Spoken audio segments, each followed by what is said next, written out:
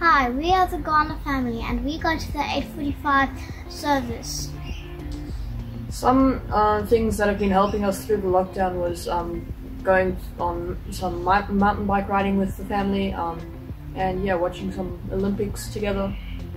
And we also did a few walks and we went to the park a bit.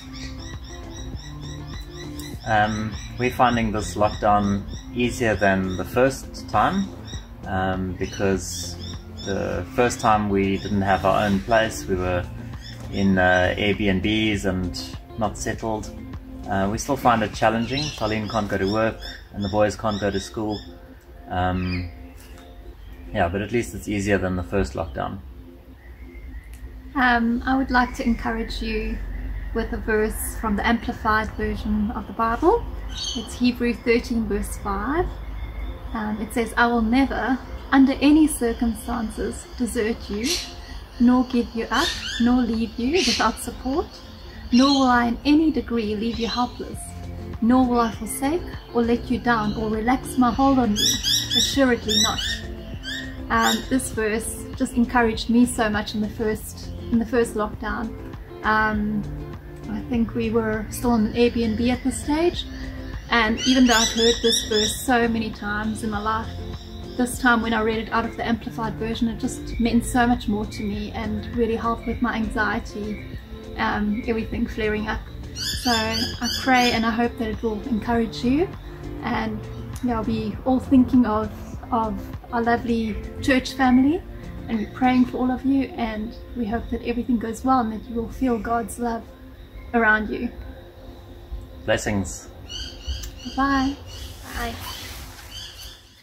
Welcome to Church Online from wherever it is that you join us. My name's Travis and it is so good to have you with us today. And wasn't it lovely to start our service just by hearing from some of our church family about how they're experiencing and navigating this lockdown? And thank you for those encouragements at the end there as well.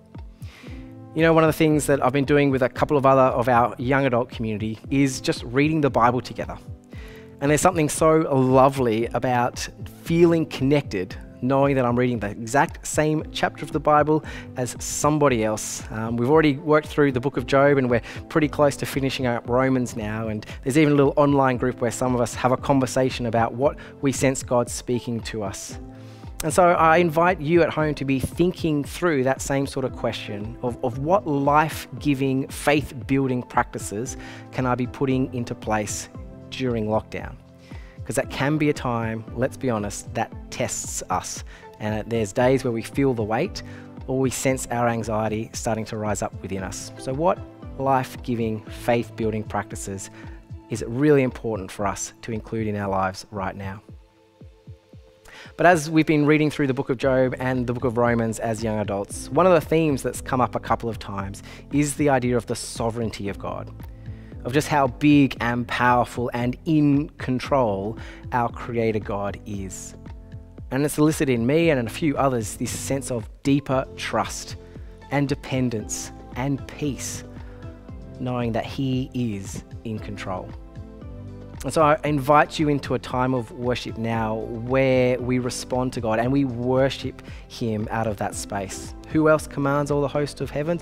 Only our holy God. So our response is to worship Him.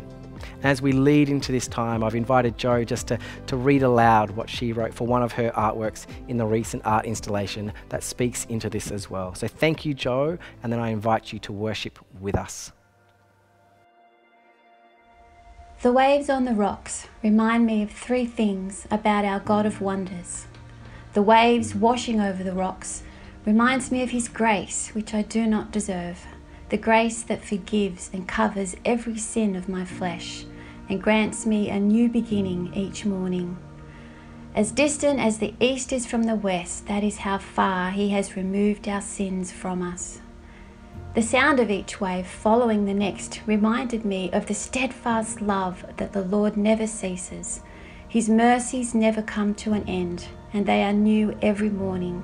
Great is your faithfulness. After every wave upon the rocks followed another, again and again and again, never ending. I was reminded of His faithfulness and love that never ceases. but restores my soul each and every morning. And the ocean reminds me that part of this world is untouched. Although the shoreline is filled with homes, cities, and crowded streets, so little of the ocean is discovered. Just as Christ's love is greater than anyone can ever know, I pray that you will be able to know that love. Then you can be filled with the fullness of God. What an amazing and wondrous God we have.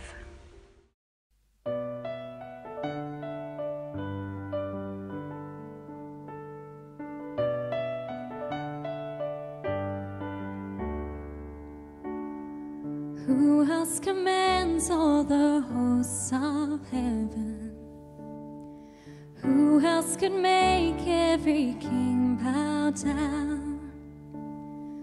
Who else can whisper and darkness trembles? Only a holy God. What other beauty demands such praises? What other splendor outshines the sun? What other majesty rules with justice? Only a holy God. Come and behold him, the one and the only. Cry out, sing holy, forever a holy God. Come and worship the holy God.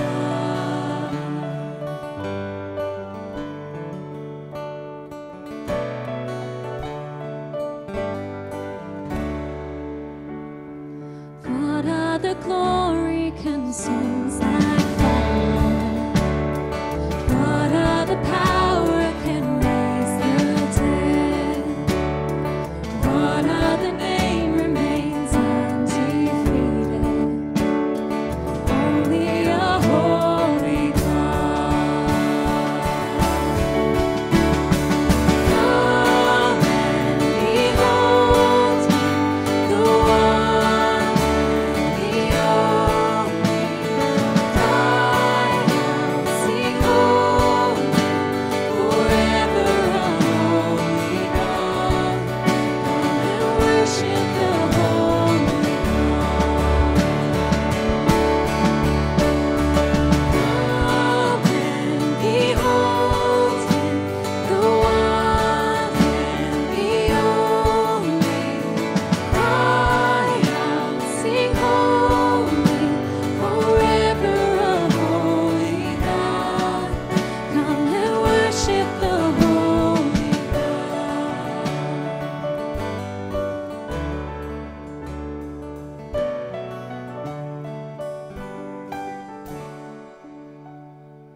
Who else can rescue me from my failing? Who else would offer his only son? Who else invites me to call him Father? Only a holy God. Only a holy God. Come and behold him, the one and the only. Cry out, sing holy, forever a holy God. Come and worship the holy God. Come and behold him, the one and the only. Cry out, sing holy, forever a holy God. Come and worship the holy God. Come and worship the holy God.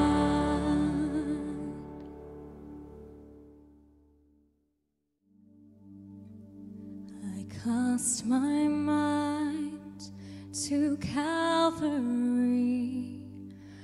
that Jesus bled and died for me.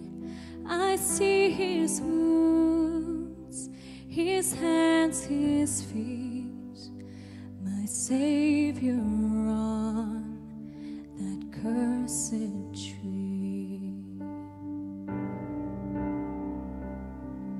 His body bound and drenched in tears, they laid him down in Joseph's tomb, the entrance sealed by heavy stone, Messiah still and all alone.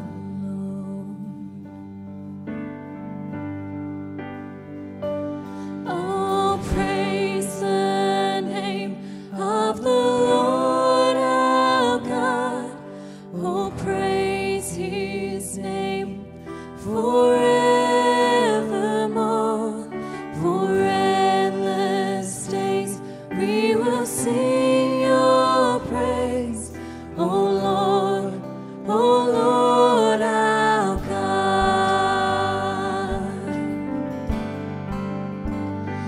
On the third, at break of dawn, the Son of Heaven rose again. Oh, tremble death, where is your sting? The angels roar for Christ the King. Oh, praise the name of the Lord our God. Oh, praise his name forevermore. For endless days we will sing your praise. Oh Lord our God. We shall return in robes of white, the blazing sun shall pierce the night, and I will rise among the saints, my gaze transfixed on Jesus' face. Oh, praise the name of the Lord our God.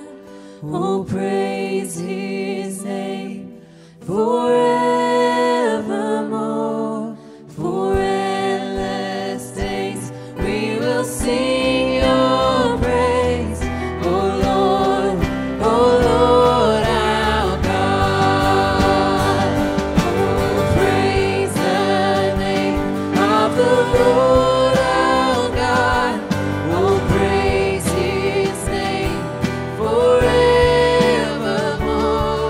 For endless days we will sing your praise.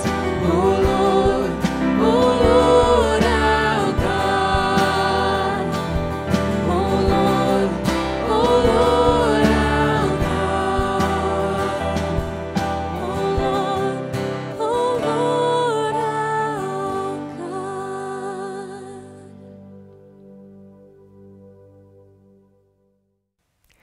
Thank you so much, worship team. And thank you for enabling us as a church family to continue worshipping together even while we are physically apart. It's such an important expression of our common faith. Well, in terms of church news and things coming up in the life of our church, one is particularly urgent because it's happening Sunday, 15th of August at 3 p.m, which is the week where this service goes live. So ladies, I warmly invite you to Finding Calm in the Chaos. This is a chance to jump online together to connect with other ladies from the life of PBC and also receive some great input and exercises that'll help center you on God in the midst of increased anxiety. And doesn't that seem particularly relevant to us and our world today? So it's 3 p.m. Sunday afternoon. The link's in your e-newsletter and hopefully many of you will be able to make that. Then coming up in a fortnight, we have our next church meeting. This will be Sunday, 29th of August at 11 a.m. and obviously it will be online as well. Great chance for us to connect and to talk through all things ministry and the life of PBC, from welcoming members to talking about finances to talking about how lockdown is affecting things. And crucially, we will continue making forward momentum on our hub redevelopment. So hope to see many of you online then as well. Now, the next big one coming up is our Peacewise Everyday Peacemaking Conference on September 11. Now, I can confirm that this will shift online and be an online conference. Numbers are capped, so I really encourage you to register soon if you're planning on attending. This is subsidised, and that's just an expression of our conviction as a church family of just how important it is for believers of Jesus to be those who make peace and are peace in every relationship and workplace, every space where God has placed them. This is going to be a really personally equipping conference, so I encourage you to sign up. And if you're on the fence, well, we're going to hear from Bronwyn now, who has recently done it, and just hear how she experienced this conference. My name is Bronwyn, and I'm here to tell you about why I enjoyed the Everyday Peacemaking course. So over the years, I've seen the hurt and grief that can be caused by conflict. And I also know that at times I've caused those wounds to other people when I've not responded to conflict in a helpful way. In January, I read a book called The Peacemaker, and it reminded me that my role as a Christian is to be salt and light to the world. I completed the Everyday Peacemaking course in June, and I found that it linked really well with the book. I was reminded that conflict is part of living in a fallen world. Conflict comes from misunderstandings, it comes from differences in values, and it comes from competition. It comes from competition for resources. The thing is, it's how we respond to conflict that makes the difference. I did a one-day course, and I'm not going to tell you that it was all easy. Parts of it were hard. I had to think about what my role is in conflict, and I had to think about the importance of apologising and accepting responsibility when I cause conflict. But I was also reminded that when I follow biblical principles in handling conflict, I can shine out to other people and make a difference. I can move towards living at peace with people and being a witness for Christ in this world. I found the course to be practical, I found it to be encouraging, and I'm really glad that I invested the time in doing the course, and I'd like to commend it to all of you. Thank you, Bronwyn. So there you go. Make sure you sign up to Everyday Peacemaking. You can do that through the link in the e-newsletter or under the upcoming events section of our website. But right now, I'm going to hand over to Steve, and as I do, just want to give us all a moment's pause, because I think it's really important for us to prepare our hearts and our minds to tune in and to listen to what God has to say to each of us. So just take a moment in personal prayer and preparation for God's word being spoken over us today.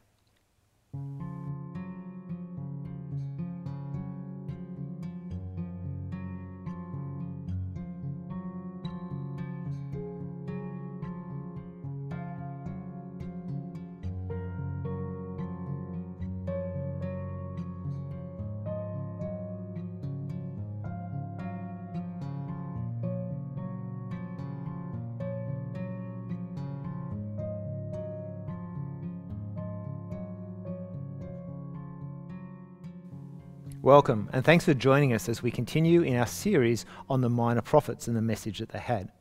5 weeks ago, when we began this series, we started looking at just the themes that were running through many of their messages. It would start with an accusation. The prophets would confront the people of God with their sin, confront them with their breaking of the covenant of God. That would then lead to a call to repentance. Turn back from your ways and turn back to God. God himself would call his people, come back to me. And the third theme that runs through is the consequences of the breaking of the covenant, that there would be judgment if they would not turn back to God.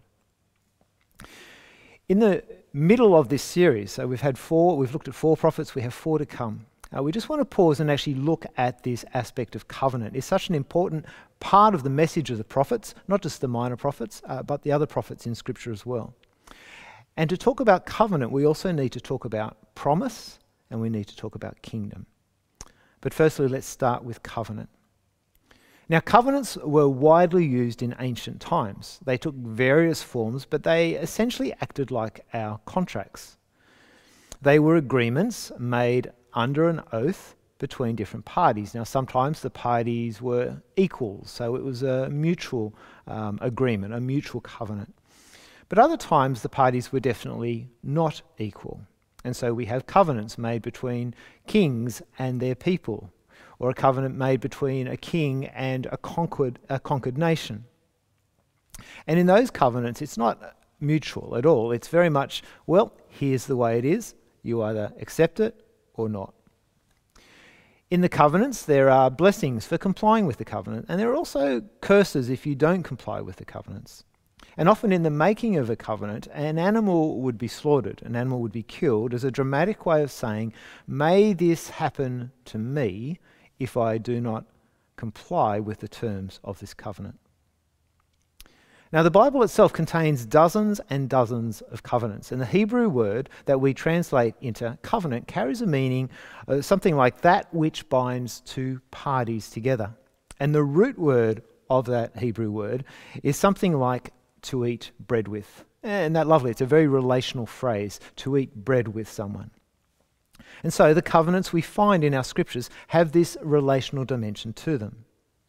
So covenants, whilst similar in some ways to our contracts, are different in that they either establish a relationship or they recognise a relationship between the two parties. Now, I don't know if you've ever entered into a contract, but if you're buying or selling a house, it's unlikely that you're about to enter into a relationship or it recognises a relationship that you already have with the person that you're buying or selling the house from.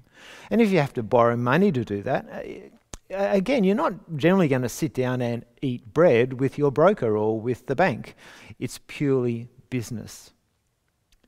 Now, most of the covenants we find in Scripture were made between men. Abraham, Isaac and Jacob, they all entered into covenants with others, and King David entered into numerous covenants. Perhaps the best known is the covenant he made with Jonathan, King Saul's son. There were also covenants which God made with men, with David or with Solomon, and in fact God made a covenant with all of creation after the flood in Genesis. But when the prophets speak of the covenant being broken, the covenant they're referring to is the covenant that God made with his people after he brought them out of Egypt. And we find the story of this and the details of the covenant in the books from Exodus through to Deuteronomy. And often this is referred to simply as the law. Now, this covenant that God makes with his people is not a covenant made between equals. It is a covenant made between a king and his people. God is king, and so God initiates the covenant, and God determines the content of the covenant. He tells them who he is, and he tells them what he has done for them, and therefore what response is required of them. So in Exodus chapter 19, God says this to the people. He says, "You yourselves have seen what I did to Egypt, and how I carried you on eagle's wings and brought you to myself.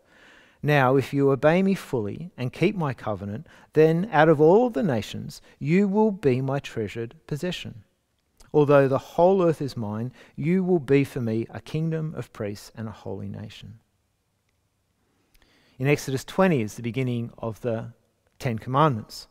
And God speaks all these words. He starts by saying, "I am the Lord your God, who brought you out of Egypt, out of the land of slavery." So he describes what he's done, and then it's like, "Therefore," and he enters into the Ten Commandments, starting with, "You shall have no other gods before me." And so it continues.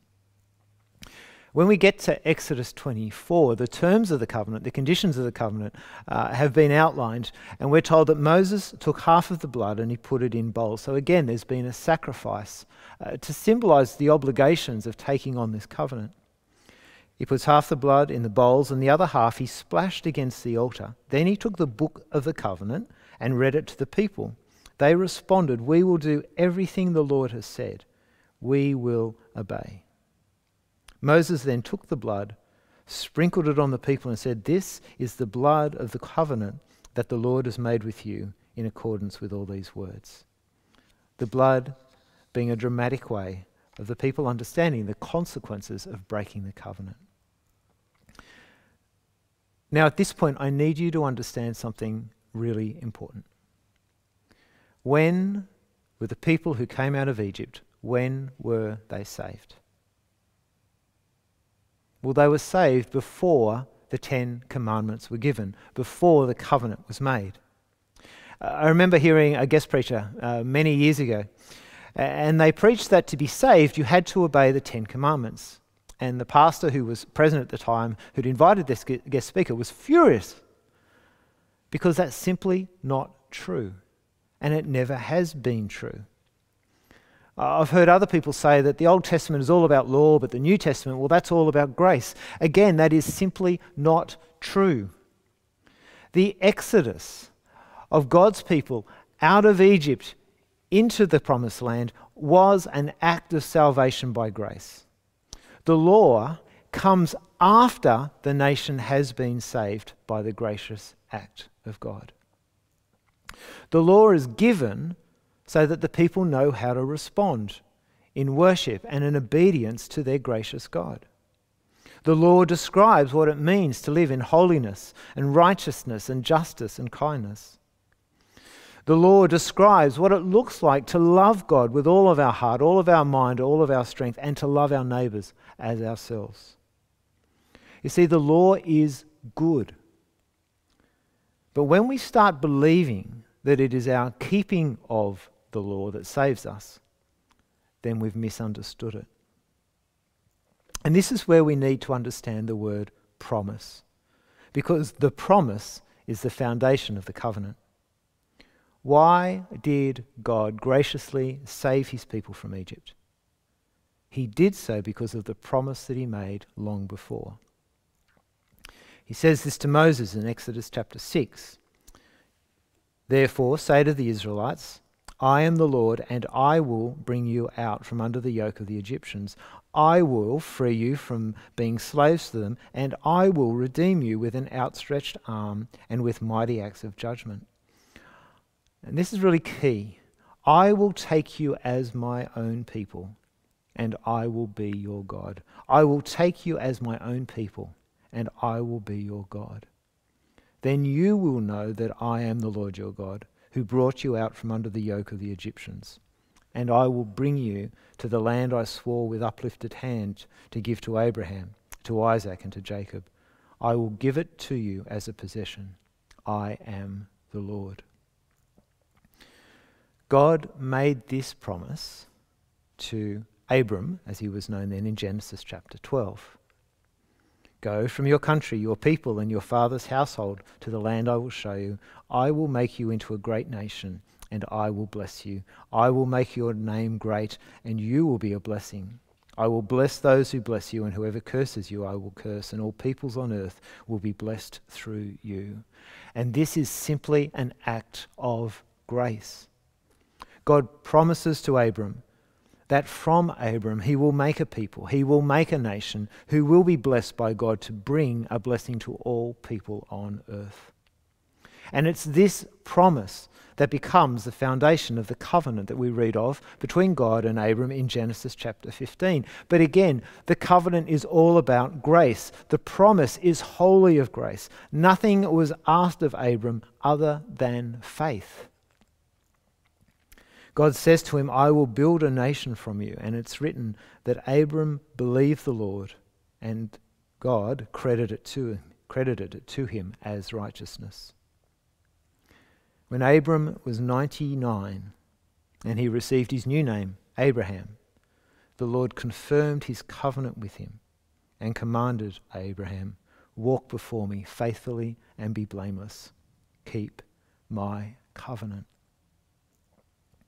You see, the foundation of the covenant is the eternal promise of a gracious God, that I will be your God and you will be my people.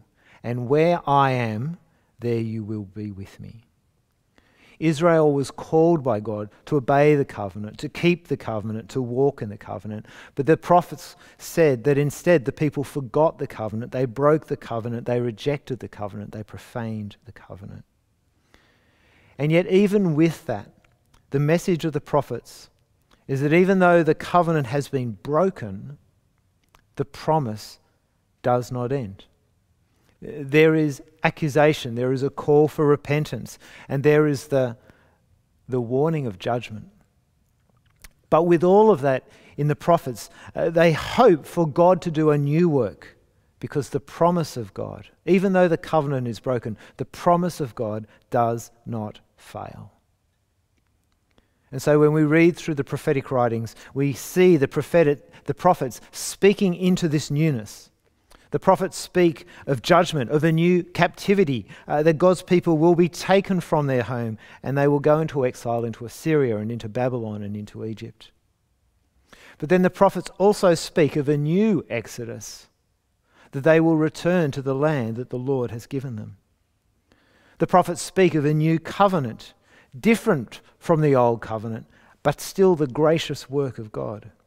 The prophets speak of a new nation that would be drawn from all peoples of the earth, and they speak of a new creation. There are so many passages from the prophetic writings that speak of this new covenant, that speak of this newness, but just a sample of them. From Isaiah chapter 42. Here is my servant whom I uphold, my chosen one in whom I delight. I will put my spirit on him, and he will bring justice to the nations. And in verse 6, I, the Lord, have called you in righteousness. I will take you of your hand. I will keep you, and I will make you to be a covenant for the people and a light to the Gentiles. Well-known words from Jeremiah from chapter 31. The days are coming, declares the Lord, when I will make a new covenant with the people of Israel and with the people of Judah. It will not be like the covenant I made with their ancestors when I took them by the hand to lead them out of Egypt, because they broke my covenant, though I was a husband to them, declares the Lord. This is the covenant I will make with the people of Israel after that time, declares the Lord. I will put my law in their minds and write it on their hearts. And this phrase again, I will be their God and they will be my people. You see, the promise is there, and the promise will give rise to a new covenant, one very different from the one before. Ezekiel picks up these same themes. He talks about the Exodus, the new Exodus, as people come back. He says, for I will take you out of the nations, I will gather you from all the countries and bring you back into your own land. I will sprinkle clean water on you, and you will be clean. I will cleanse you from all your impurities and from all your idols. I will give you a new heart and put a new spirit in you. I will remove from you your heart of stone and give you a heart of flesh. And I will put my spirit in you and move you to follow my decrees and be careful to follow my laws. Then you will live in the land I gave your ancestors. And again, it finishes by saying, you will be my people, and I will be your God. In the next chapter of Ezekiel, he says, I will make a covenant of peace with them. It will be an everlasting covenant. I will establish them and increase their numbers, and I will put my sanctuary among them forever. My dwelling place will be with them. I will be their God, and they will be my people. You see, the covenant is broken, but the promise does not fail. The foundation of the covenant is the promise. And the foundation and the fruit of the covenant is the kingdom of God. Simply put, the kingdom of God is God's people in God's place under God's rule. The kingdom of God, God's people in God's place under God's rule. And into this expectation of the kingdom of God coming, this new covenant being made, the restoration of what was and more, we have Jesus. Jesus comes preaching that the kingdom of God has come near. We have Jesus teaching constantly about the kingdom of God, what it looks like. We have Jesus claiming to be greater than Abraham, greater than Moses, the ones who received the covenants of old. We have Jesus saying that he did not come to abolish the law or abolish the prophets, but to fulfill them. We have Jesus reading from Isaiah chapter 61 saying, "This has come true today," speaking of himself. We have Jesus, the night before he is crucified, taking bread, and when he had given thanks, he breaks it, gives it to his disciples, saying, "This is my body, take and eat." And then he takes a cup, and when he had given thanks, he gave it to them, saying, "Drink from it, all of you. This is the blood of the covenant, which is poured out for many for the forgiveness of sins." Don't ever fall into the mistake of thinking that Jesus was God's plan B because the law didn't work. Jesus was not plan B. The plan was always Jesus. All that came before Jesus was but a shadow of what had already been prepared for us. Jesus Christ is the fulfillment of the law. He is the fulfillment of the prophets, and he is the perfecter of our salvation. Des is going to read to us from a couple of passages from Hebrews. Today's Bible reading comes from Hebrews 6:13 to 17 and Hebrews 9:11 to 15. When God made his promise to Abraham, since there was no one greater for him to swear by, he swore by himself, saying, "I will surely bless you and give you many descendants." And so after waiting patiently, Abraham received what was promised. People swear by someone greater than themselves, and the oath confirms what is said and puts an end to all argument. Because God wanted to make the unchanging nature of his purpose very clear to the heirs of what was promised, he confirmed it with an oath. Hebrews 9:11 to 15. But when Christ came as high priest of the good things that are now already here, he went through the greater and more perfect tabernacle that is not made with human hands, that is to say, is not a part of this creation. He did not enter by means of the blood of goats and calves, but he entered the most holy place once for all by his own blood, thus obtaining eternal redemption. The blood of goats and bulls and the ashes of a heifer sprinkled on those who are ceremonially unclean sanctify them so that they are outwardly clean. How much more, then, will the blood of Christ, who through the eternal Spirit offered himself unblemished to God, cleanse our consciousness from acts that lead to death, so that we may serve the living God? For this reason, Christ is the mediator of a new covenant, that those who are called may receive the promised inheritance, now that he has died as a ransom to set them free from the sins committed under the first covenant. Now, the New Testament writers, and especially the writer of Hebrews, makes it very, very clear that Jesus is both the bringer of the covenant, the mediator of the new covenant, as well as being the perfect sacrifice on which the new covenant is established.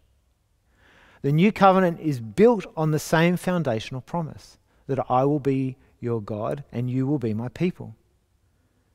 But it's not just a slight improvement. They write about how it is far superior to the old covenant.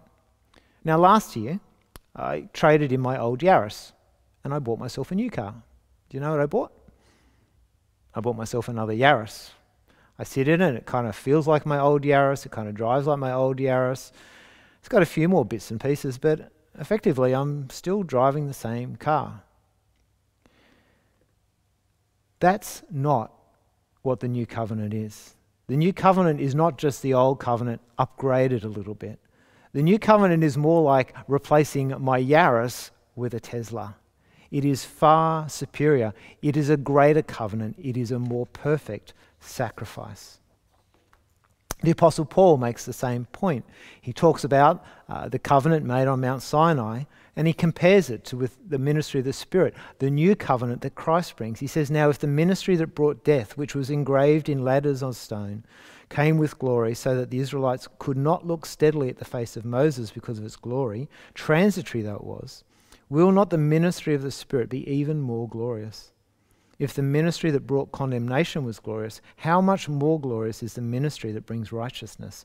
For what was glorious has no glory now in comparison with the surpassing glory. And if what was transitory came with glory, how much greater is the glory of that which lasts?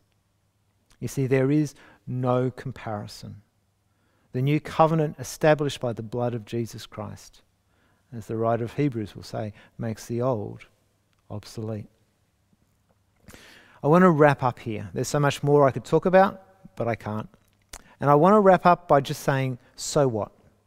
So what that there is a new covenant? What does this mean for you and I? Two things. And the first is this. The new covenant means that all who place their faith in Christ, all who place their faith in Christ have a new identity. And that identity is that we are heirs to the promise. That I will be their God and they will be my people. You see, we are that people. Paul makes it so clear in Galatians. He says, so in Christ Jesus, you are all children of God through faith. For all of you who were baptized into Christ have clothed yourselves with Christ. And then he says this incredible thing. He says, there is neither Jew nor Gentile, neither slave nor free, nor is there male and female, for you are all one in Christ Jesus. If you belong to Christ, then you are Abraham's seed, Abraham's son, Abraham's daughter, and therefore heirs according to the promise. Peter makes a similar point. In 1 Peter he says, praise be to the God and Father of our Lord Jesus Christ. In his great mercy he has given us new birth into a living hope through the resurrection of Jesus Christ from the dead, and into an inheritance that can never perish, spoil, or fade. This inheritance is kept in heaven for you, who through faith are shielded by God's power until the coming of the salvation that is ready to be revealed in the last time. You see, there is an inheritance that we receive, not of land, not of something earthly, but a spiritual, a heavenly inheritance that awaits us. You see, through faith in Christ, we receive this new identity, that we are heirs of the promise. And with that comes the promise of forgiveness. With that comes the promise of being in the presence of God forever. And with that comes the promise of God's Holy Spirit dwelling within us. That is who we are in Christ. And my second point is simply this, that under this new covenant that we have received, our new identity, we are called to walk in it. In this way, our response is to be the same as those who were before us, who received a covenant. They were called to walk in it, and so must we. All of the covenants are based on grace, and so what is asked of us as we walk in it is to have faith in God, to trust Him, to trust His promise. As well as having faith in God, we're called to love Him, to worship Him, and to live in obedience to Him. And we're called to love and to show kindness to exercise righteousness and justice toward one another. That is how we are called to live in response to being made heirs of the promise. And my heart coming out of this sermon is simply this, that we would know who we are in Christ, that we are heirs of the promise that goes all the way back to Abraham. And secondly, that we would be encouraged to walk it out. And that as we walk it out, that it would be to the glory of God and to the building of His kingdom. We pray this in Christ's name. Amen.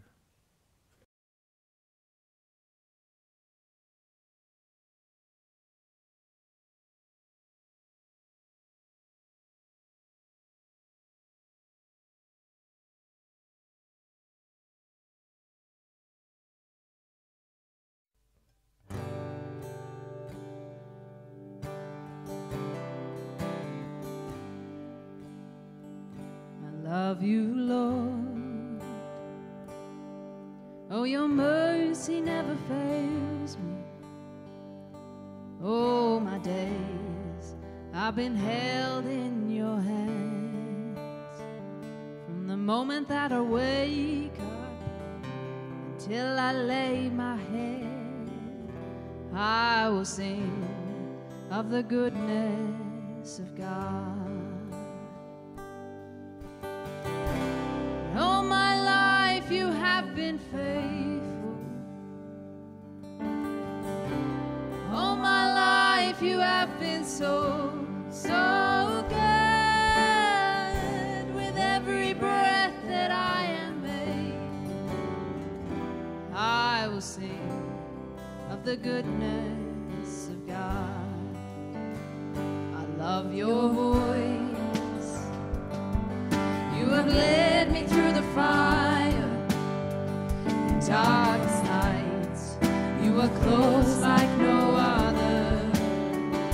I've known you as a father, I've known you as a friend, and I have lived in the goodness of God. All my life you have been faithful. And all my life you have been so good. With every breath that I am able, I will sing of the goodness of God. Oh, your goodness is running after, it's running after me. Your goodness is running after, it's running after me. With my life laid down and surrendered now, I give you everything. Your goodness is running after, it's running after me. Your goodness is running after, it's running after me. Your goodness is running after, it's running after me. With my life laid down and surrender now, I give you everything. Your goodness is running after, it's running after me.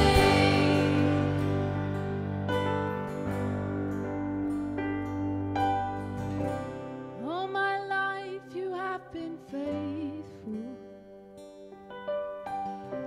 And all my life you have been so good. With every breath that I am able, I will sing of the goodness of God. And all my life you have been faithful. All my life you have been so good. With every breath that I am able, I will sing of the goodness of God. And I will sing of the goodness of God. I will sing of the goodness of God.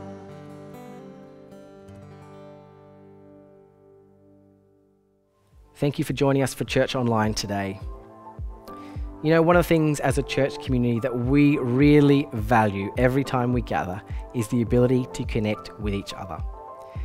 Now that gets pretty hard when we're all in lockdown and when the gathering happens online digitally. And so my encouragement to you is that as the service finishes now, pick up the phone and reach out and connect with someone else from the life of PBC. Share with them what it was that you sensed God speaking to you through today's message. And maybe you will also want to share how you personally are experiencing and navigating this current lockdown.